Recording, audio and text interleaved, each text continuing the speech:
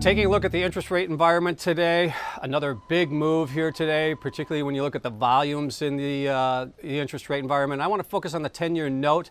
10-year note right around the 125.120 level. We did see a high of 125.135 and a low of 124.290. So closing at the upper end of the range today. We continue to see this rally persist in the 10-year as the uncertainties around the globe are becoming more and more pronounced, and we're seeing equity markets and volatility and some selling pressure continue across the board in the equity markets. So when you look at what's going on here, I think it's very interesting as we look at that June contract. We're seeing it basically going to new highs here for the entirety of the contract when you look at the 125.135 levels. So those yields now are pushing down to levels that we have not really seen in about almost just under 2 years. You have to go back to October of 17 to see yields at these levels. And currently you're looking at the 10-year yield around the 2.264 level. Another thing I want to point out, though, in today's move specifically are the volumes.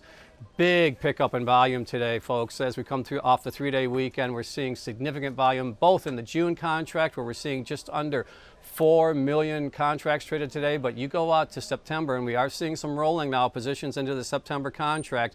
You're looking at just under 3 million contracts trading in September. All told, 7 million contracts on those two forward futures. So, you know, again, you're seeing money flowing now, significant flows into the bond market as we continue to see the equity markets wobble here. Also, another factor I think influencing the 10-year note today is the yield and the performance of the German 10-year. We're looking at a German 10-year right now, actually at the most negative yield that I can remember in recent history, and you're seeing it down about a negative yield about 0.16. And we're continuing to see that play out as now we're seeing uncertainty in Germany. Looks like there's some issues with the handoff there with Chancellor Merkel.